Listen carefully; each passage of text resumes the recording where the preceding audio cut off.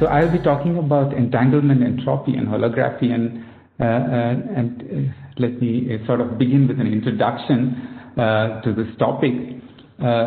So entanglement entropy, I will define this subsequently, is emerging as a useful observable in to characterize quantum systems. So let me just give its uses before I sort of define it, so that you get a sort of flavor of it. So it characterizes the degrees of freedom of a quantum field theory at a critical point. It serves as one of the best methods to determine something called the central charge of a conformal field theory in numerical calculations. It can be used to characterize if a system has a Fermi surface or not. It can be used as an order parameter for certain quantum phase transitions. These are phase transitions at zero temperature. The time dependence of the entanglement entropy can be used to characterize thermalization in quantum field theories. It has a particular behavior when you quench the system. I will describe this a little bit in more detail later. And it plays an important role in understanding holography and quantum gravity. And this topic I will focus on eventually in this small talk. Now let me define this entanglement entropy. So you consider a quantum mechanical system, say it's in a pure state, and there is a quantity called density matrix, which is essentially the outer product of the bra and the ket. So it's something like a psi. Now suppose you have the system of Hilbert spaces of the quantum mechanical system, and you say divide it into two disjoint sets. I will give an example soon.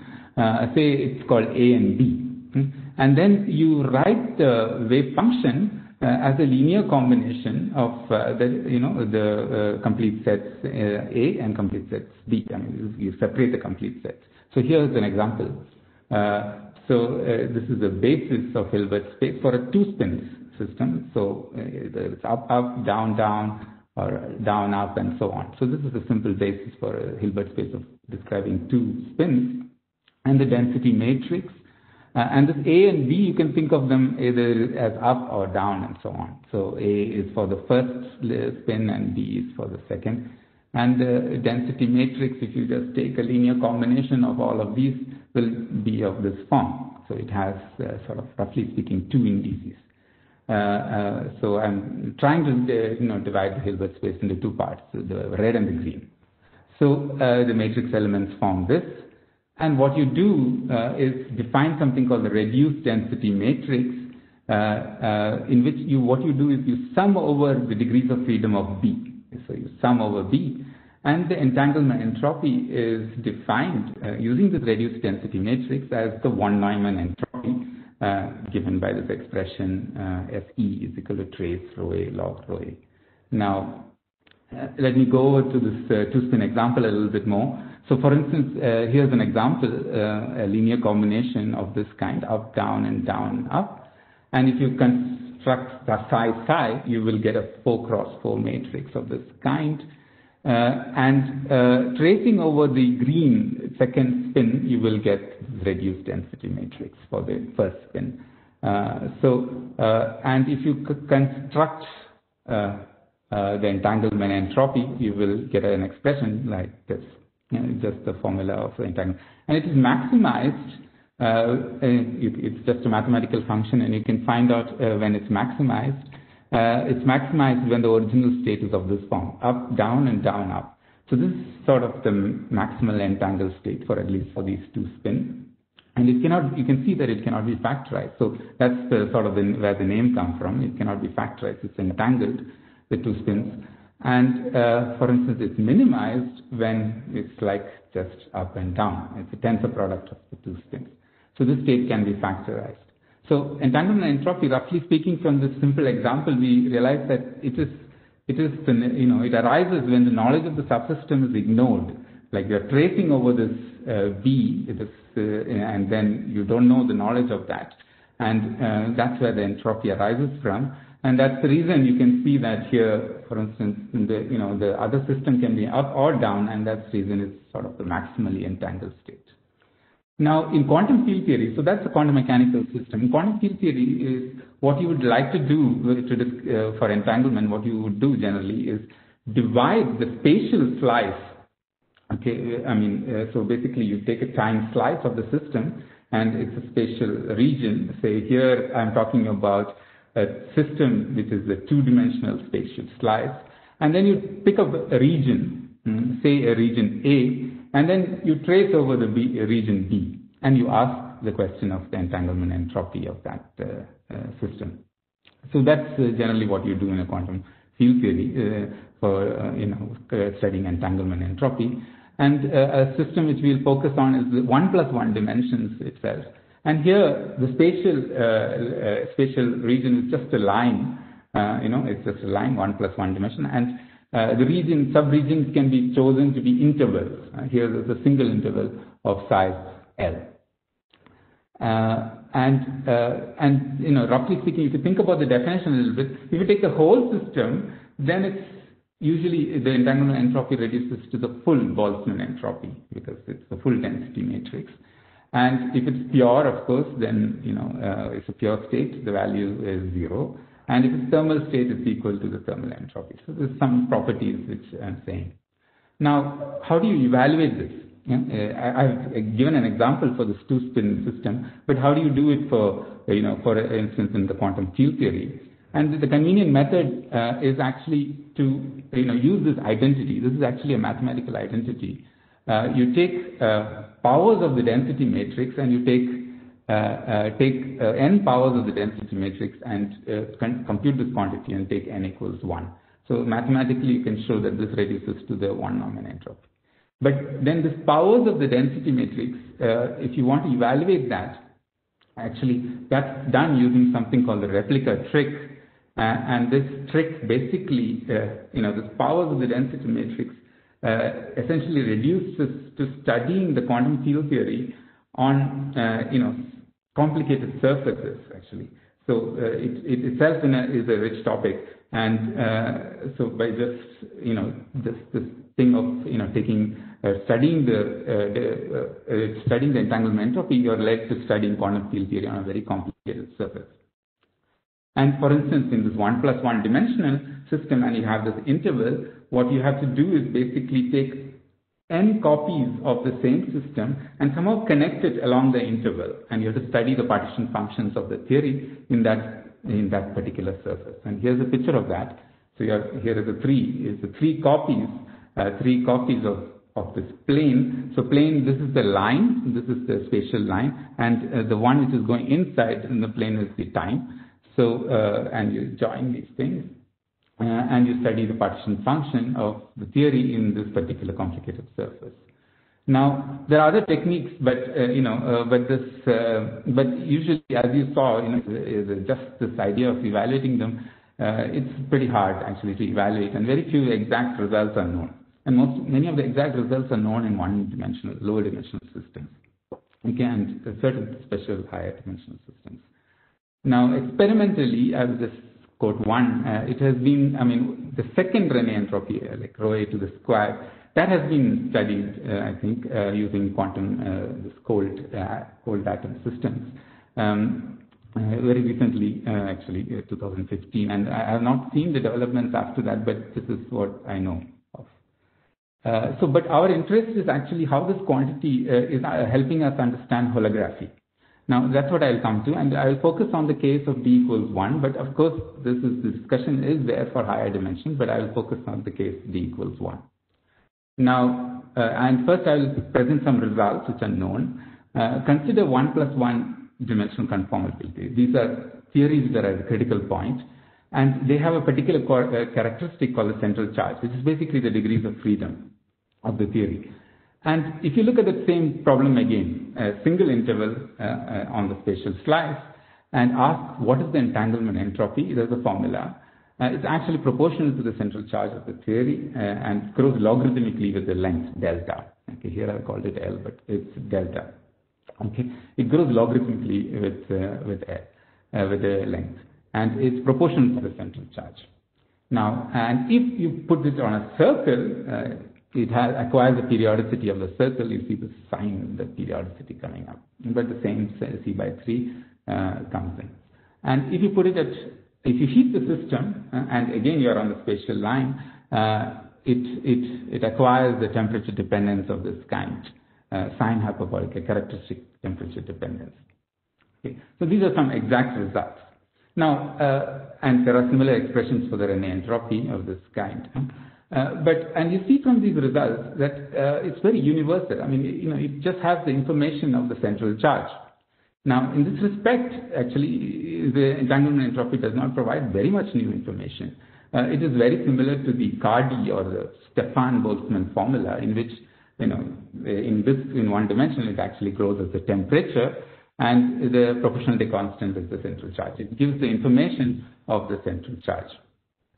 Now, but let us think about the simple results further. Now, since it's universal, okay, and there is this thing about holography, somehow some quantum field theories are described by gravity, we should be able to reproduce this result in holography. And there's a very simple geometric proposal to evaluate this entanglement entropy, not as complicated as this as this replica trick in which you sew many copies of the field theory together. So holography is a duality. It's much like very strongly duality in physics. It relates, but it's sort of a novel duality. It relates theories which are living in, say, one dimensions, in this case, 1 plus 1 dimension, time included, to theories which are living, gravitational theories which are living in a higher dimension, one higher dimension. So in this case, it will be 2 plus 1 dimensional theory. I'll have a picture soon of this. So here's the picture. And imagine that your field theory or conformal field theory is lying on the circle. So it's this periodic case we are focusing on. And this is the time. So the field theory is on this outer surface of the cylinder. Okay. And the gravitational theory is described by filling up that cylinder. And that filling up slices are actually hyperboloids. Okay. They're hyperboloids. And that space is a particular name. It's called antidecitter space. So you fill up that cylinder with hyperboloids. And there is a way to describe the distances measured in that space, and that's given by this metric. So this is the time, and this is the angle, the angle, the ring on the conformal field. This is the spatial direction. The theta is the spatial direction, and this is the time. And rho is the thing which goes into the interior, which fills up.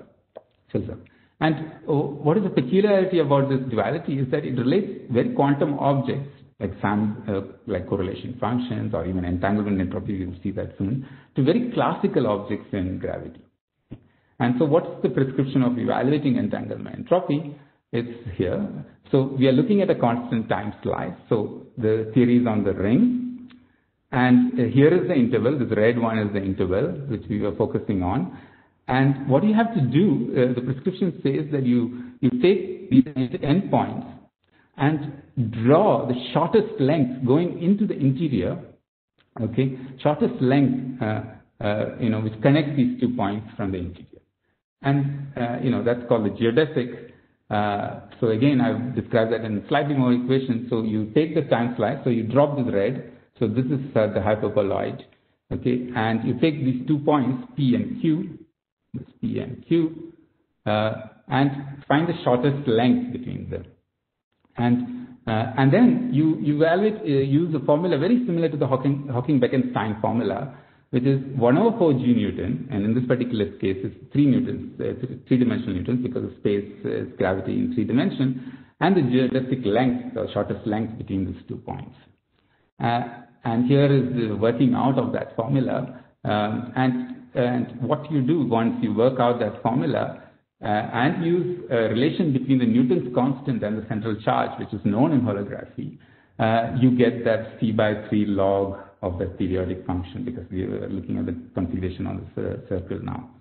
So we get exactly that same formula, which was evaluated using field theoretic techniques, the replica trick basically. So, it reproduces that result, and there are other properties it satisfies. But the thing which I want you to take home is that it was a very quantum calculation, evaluating partition functions on these replica surfaces and so on. But here it's very geometric. It's just that length of that, geodesic between those 2 points in this gravity. Now, this connection, okay, I've given this very particular example, and it seems very, very tenuous. It seems, okay, I've given one quantity, and, you're evaluating these lengths, and somehow it seems very, very tenuous. But actually pursuing this connection a little bit more deeper, and you can do 2 things. You can actually understand the holography mode, and you can also understand, find new quantities, new universal quantities in the field theory itself, and that's what I want to present. Okay. So what is the technique of doing that? So of course we have to go to a more richer structure. We cannot just work with the C/3. So how do you get more information from the conformal field theory? And this information should have much more detailed properties. It should have more just not the central charge. But still it should have some universality, because you want to say it for, you want to give general results. And it should also enable us to check this against these geometric proposals. So it will check whether these geometric proposals are right. Okay, the result which I presented was, it didn't have much structure, and how to go beyond that. The strategy was to look for corrections, situations in which there are corrections to the single interval entropy, evaluate them precisely in the CFT, and look for universal corrections, and then you sort of test this proposal using the geometric ideas of evaluating entanglement entropy. And so here's the situation which I want to present, so that it gives you a flavor of the things involved. So you create an excitation in the conformal field theory. It's held at finite temperature, and the excitation is created by inserting a local operator at, say, t equal to 0, at x equals 0. Now let me give you a picture. So here it is.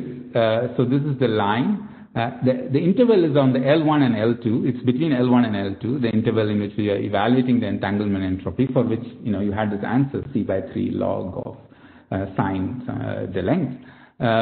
So now we create this excitation at, say, here, and then you let it evolve. And since it's a conformal field theory and there's no scales in the problem, it evolves on the light cone. Okay, it evolves in the Tx light cone. So here is the pulse moves in. So the pulse moves in, and and it sort of hits the interval.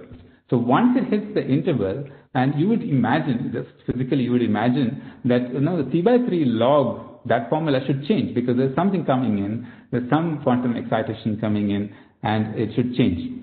Okay, and sure enough, it does change, and in fact, it acquires time dependence because the pulse is moving in. Okay, so that's the picture. And it acquires time dependence. And now let's look at it. So here is the C/3, that sine, because it's a finite temperature, it's sine hyperbolic by delta beta, and then there is this correction. Now we have this parameter, the width of the pulse, so we can perform an expansion in the width of the pulse. So here is the expansion. So there is a jump. Once the pulse gets in, there is a jump, sudden jump, and that jump was calculated earlier, actually. It was calculated, and it has a characteristic. It is a particular characteristic of that, that operator which is creating that pulse. It has some dependence of the operator of that creating, so of the pulse. So there's a jump. So let's keep that picture in mind. So there is this jump, this dotted line. Okay, there's a jump. But the pulse had the width. So let's see what are the other dependents. At the linear order, we can show that it is 0, there's no correction. But at the quadratic order, okay, there is a time dependence. So the linear term vanishes, and the time dependence has the first non-trivial correction is there at the second, epsilon squared in the width. And this epsilon squared is universal for all conformal field theories. I mean, there's a prefactor which just depends on the dimension of the operator, but it's universal for all conformal field theories. And here is the function. It's a very simple function. It's a function like this, okay, and it can be trusted in certain domains. So let me give it in a picture, okay.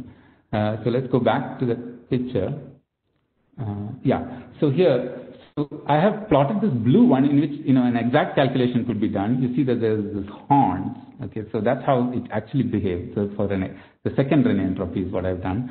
And this is the horn. This is the actual. The blue one is the actual, exact calculation in which an exact calculation could be done. Now, the first jump is just this square, and here's the epsilon squared correction. You see how it hugs. This is the epsilon squared correction. Correction to this, and it comes very close to the actual value. And this rise and the dip is actually universal, and it's universal across all conformal field theories. And that's one of the things. So this is the sort of problem which I said is, which comes about when you study this quantity more, and you get a result which you can say for study for conformal field theories, but in particular, once you have this result, you can actually go back and see what it corresponds to in gravity, and it's quite an interesting phenomenon actually. This pulse, I just can say it in words. The pulse actually is dual to something which is like a falling particle in the background of a black hole. The black hole comes in because there is finite temperature in the conformal field theory.